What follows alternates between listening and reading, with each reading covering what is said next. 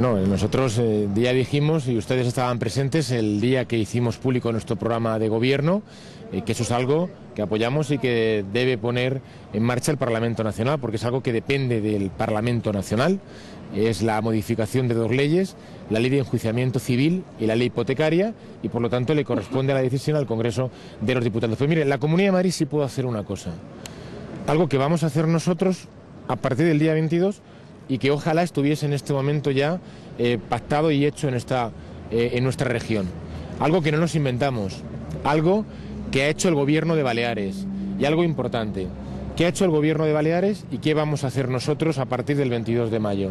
Sentarnos con todos los principales bancos y entidades financieras en Madrid y llegar con ellos a un acuerdo. ¿Qué acuerdo? Las personas que pierdan su puesto de trabajo durante el primer año de desempleo no van a tener que pagar hipoteca. Esto es una medida importante, una medida a la que se ha llegado que ha tenido lugar en Baleares, una medida que ha solucionado pues un drama añadido de las personas que están en desempleo, que además de perder un puesto de trabajo tienes que pagar la hipoteca porque si no te quitan la casa, pues que durante un año, su primer año de desempleo, no tengan que pagar hipoteca.